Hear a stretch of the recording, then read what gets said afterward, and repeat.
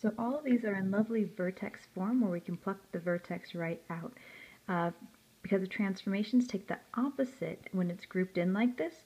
So it'll be a 1 and then a -3. So this one will be 1, -3, and I'll just do all the vertices, right? So there's nothing happening to x, so that's 0 and a 4. And then -3 and 1. Oops, -3 and 1. And then -1 and 0. And 4 and 2. And 3 and 0. So got all the vertices. And so the direction you can tell because of the sign of the A term here. So since it's negative, it's opening down. Since it's positive, it's opening up. Since it's negative, it's opening down. Since it's positive, it's opening up. Since it's negative, it's opening down. Since it's positive, it's opening up. There we go. And our axis of symmetry, if I start to plot this one, my vertex is 1, -3, and my parabola goes up and down, and so my axis of symmetry goes straight through the vertex. So the equation for your axis of symmetry is always x equals whatever the x-coordinate of the vertex is, right? That line has a lovely equation of x equals 1, all about that line. So we got x equals 1, and I'll just keep going for this one. So our y-intercept is going to be always, for any graph, a y-intercept happens when the x is 0. So if I plug in 0 for this, I'll have -2 times 0 minus 1 squared minus 3, and that'll be what y is. So -1 squared is 1, times -2 is -2, minus 3 is -5. So we got to have a y-intercept of -5. And so I can plot that 1, 2, 3, 4, 5. That's looking good. It's going to open down just like we thought it would. And because I have this axis of symmetry, it's nice and symmetric, I get points on the other side of my axis of symmetry for free. So if this is a point, then it's 1 away from the axis. I go 1 away from the axis on that side, and that'll be enough to get a nice, oops, I can go through dots, nice parabola. And so they ask for the number of x-intercepts here, and it never ever crosses the x-axis, so there are no x-intercepts. On to the next.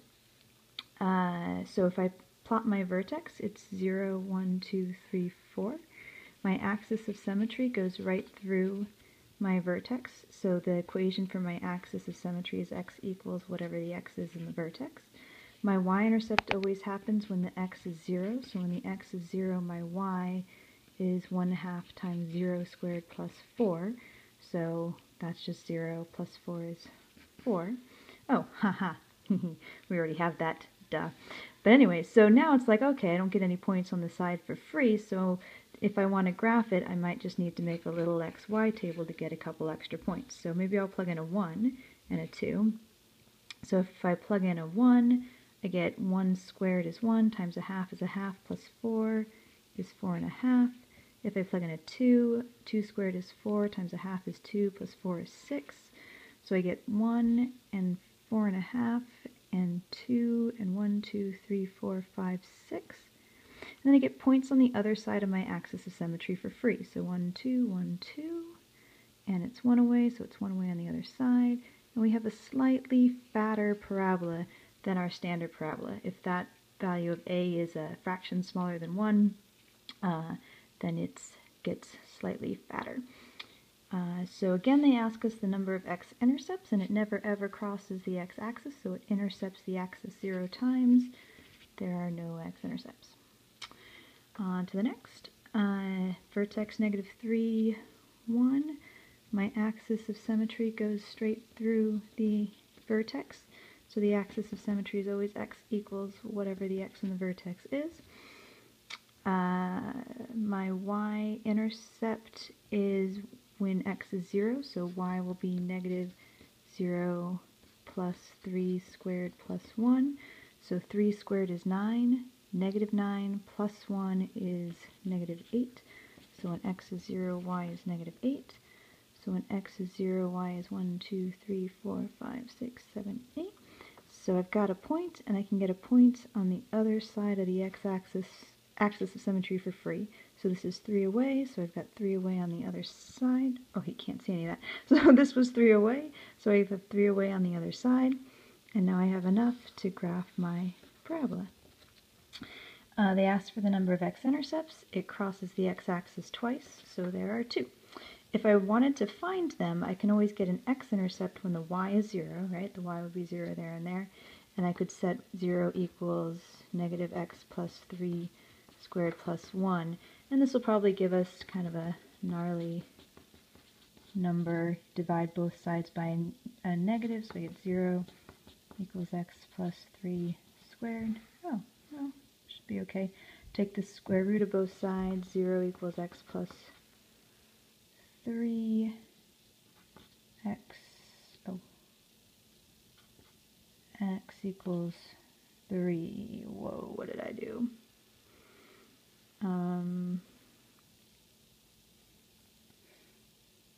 Oh, how did that become a 0? Haha. I divided by a negative, it's still a 1. And I took the square root, so it's plus or minus 1. So I've got a plus or minus 1 equals x plus 3. So if I subtracted 3, negative 3 plus or minus 1 equals x. So negative 3 plus 1 is negative 2, negative 3 minus 1 is negative 4. So I've got x-intercepts of negative 2 and negative 4 if I wanted to plot those. There we go. And we keep going. Axis of symmetry is going to be x equals negative 1. X equals negative 1. Losing steam here. And so I've got negative 1, 0. Axis of symmetry goes straight through that x-axis. My y-intercept happens when the x is 0, so the y will be 2 times 0 plus 1 squared. 1 squared is 1 times 2 is 2. So when x is 0, the y is 2. When x is 0, the y is 2. And get a point on the other side of the x-axis for free. Parabola, there we go. Alright. My axis of symmetry will be x equals the x in the vertex. So if I plot this, 1, 2, 3, 4, 1, 2, plot my axis of symmetry.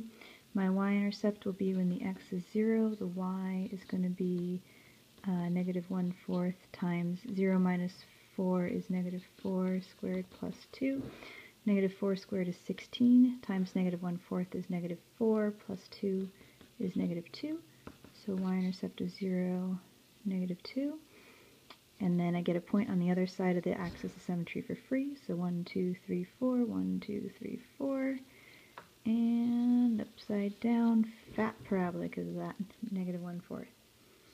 Number of x-intercepts, it crosses twice, so 2 of them. I'm not going to bother to find them, we're just going to keep going.